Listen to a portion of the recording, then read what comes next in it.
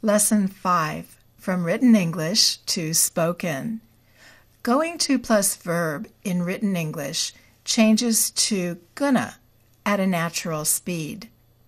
Remember, everybody, this is only spoken English, not written English. The gonna lesson is a great lesson. Gonna is one of the 3 most common reduced forms.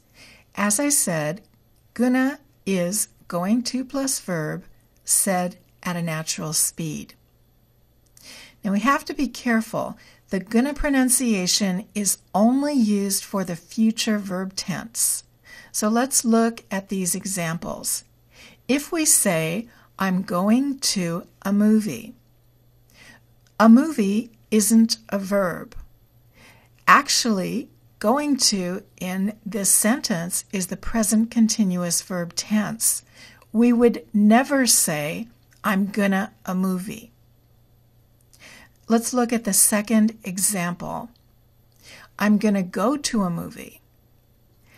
In this example, go follows to. Remember, it's going to plus verb, going to plus go. So we use gonna when we're using the future tense with going to plus verb at a natural speed. Let's review. Many of you learned who, what, where, when, and why questions for reading, as we said last time. These questions also work very well for conversation. So let's not forget, when we hear a conversation, to think about who is this about? What's the subject? Where are they?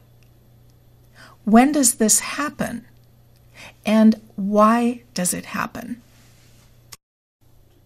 Genres. You're going to hear 2 vocabulary words in this conversation.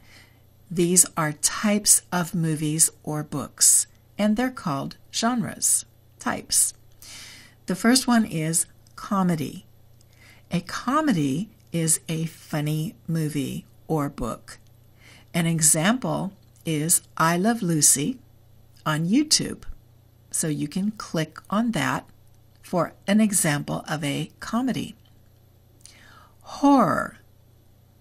A horror movie is a genre that scares people. An example of that would be a very classic horror movie called Frankenstein. And you can click on the URL here to see the example on YouTube. Okay, great. Let's do the first listening level. Listen. Choose the correct answer. Who are these people? And what are they talking about?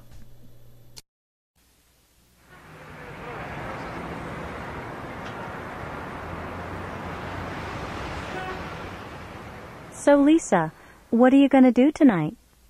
Nothing. I'm just going to stay home. Are you going to do anything tonight? My sister and I are going to a movie. Do you want to come with us? What are you going to see? The Monster That Ate Cleveland. Is that a comedy? No, it's a horror movie. The monster ate all of Cleveland? Wow. I don't want to miss that. How soon are you going to want to leave? We're going to want to leave in about 15 minutes.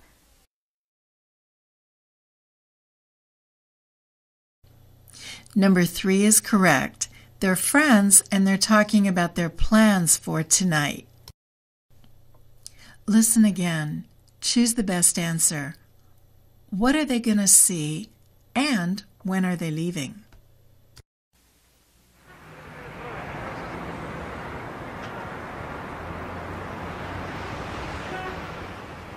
So, Lisa, what are you going to do tonight? Nothing. I'm just going to stay home. Are you going to do anything tonight? My sister and I are going to a movie. Do you want to come with us? What are you going to see? The Monster That Ate Cleveland. Is that a comedy? No, it's a horror movie. The monster ate all of Cleveland? Wow. I don't want to miss that. How soon are you going to want to leave? We're going to want to leave in about 15 minutes.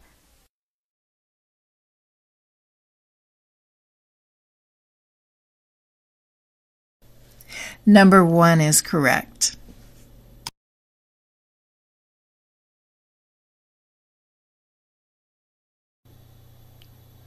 Review, as we've mentioned, is very important.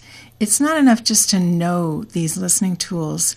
You really have to be able to understand them in real speech. So let's go over the sentence blending rules for this lesson that we're doing right now. Remember, if we want to know how a native English speaker will really say a sentence, we have 2 steps. Step 1. Find the reduced forms. The examples, you becomes ya, what do you and what are you become Whaddaya, wanna becomes wanna, etc. Step 2, we apply the sentence blending rules so we can find out how will the words sound in a real sentence. So we talked about the sentence blending rule, final consonant followed by a vowel sound. The final consonant sound will move to the vowel. So let's take some examples. Example 1, with us. This is slow English. Step 1, find the reduced forms. There are no reduced forms in this phrase. Step 2, apply the sentence blending rules. Final consonant sound followed by a vowel sound. The consonant sound will move to the vowel in natural speed English. So with us becomes with us. They'll go with us. They're doing it with us. Example 2, all of. This is slow English. So step 1, find the reduced forms. Of changes to a at a natural speed. Step 2, final consonant sound followed by a vowel sound. L followed by a. The L moves to the a and we get alla. All of my friends. All of the students. All right, wonderful, wonderful, wonderful. If you are doing these exercises, you are doing a great job. So now let's push to a higher listening level. Can you hear the words? Listen, you'll hear natural spoken English. Write the correct written English on a piece of paper.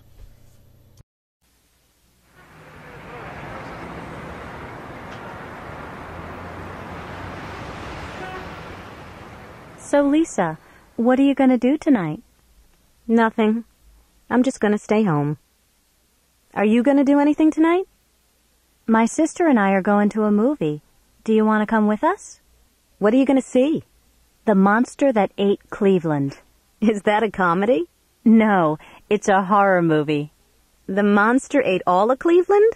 Wow. I don't want to miss that. How soon are you going to want to leave? We're going to want to leave in about 15 minutes. Okay, now listen again and check your answers.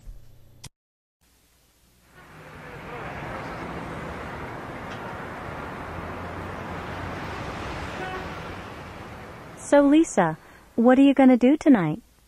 Nothing. I'm just going to stay home. Are you going to do anything tonight?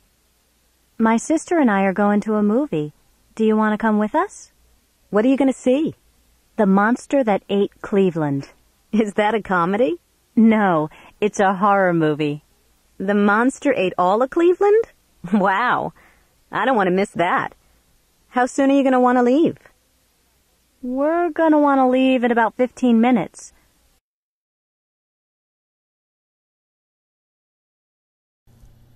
Okay, fabulous job. I always tell my students this is not easy because it's real spoken English. So I'm very happy that you have come this far. Remember, the big secret is coming in lesson 8, and this is going to make you sound more like a native speaker like that. Okay, so join me in the next lesson, which is lesson 6. I'm looking forward to seeing everybody over there, okay?